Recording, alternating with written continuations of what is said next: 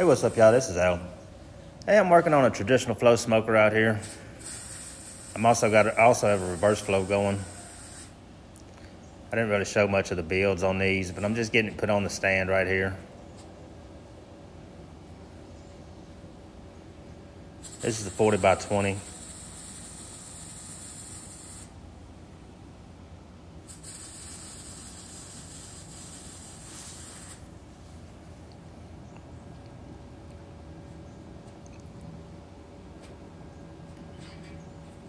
Once I get it off of here, I'll go ahead and cut the door. Start getting it put together. It's about halfway done already. I'm just putting the door frame on here. I've been using this Cinder weld machine a lot.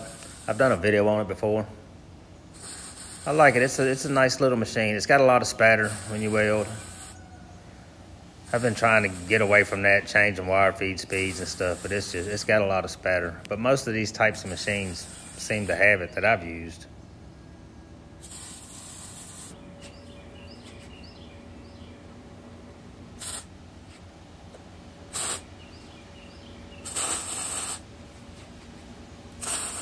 I like to leave the door in and do the framework around it instead of pulling it out first. I kind of tack each corner as I go so it stays there until I'm done. And then just cut all those tacks and pull it back out. I'm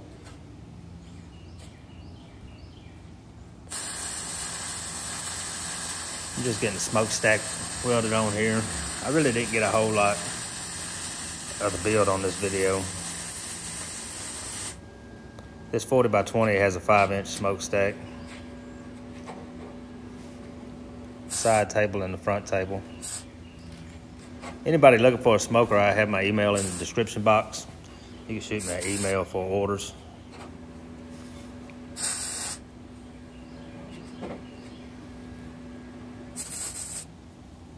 That's actually the reverse flow you can see behind me there.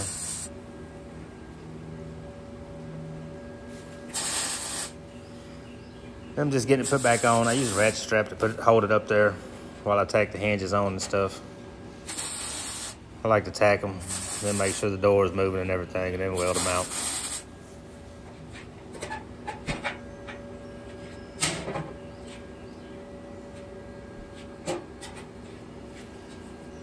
All right, I got it all done. This is a 40 by 20 traditional flow. It has 2 racks inside. It has the ash pan and the coal basket in the firebox. Gasket on the chamber door there. It's also set up to grill in the chamber, so it has a ash pan and a coal rack inside there. It comes with tuning plates. I didn't show them, but there are tuning plates inside there, and you can remove them if you wanted to. They're just there just in case you need them. It has a 5-inch stack.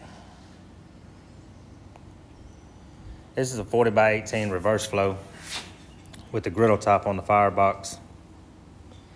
And it has 2 racks, the smoke collector exhaust there. The griddle top is just a slide on top, and it has a drain coming out the backside.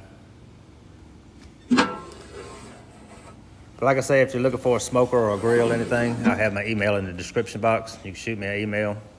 And if you're new to the channel, please like and subscribe, and we'll see you on the next one.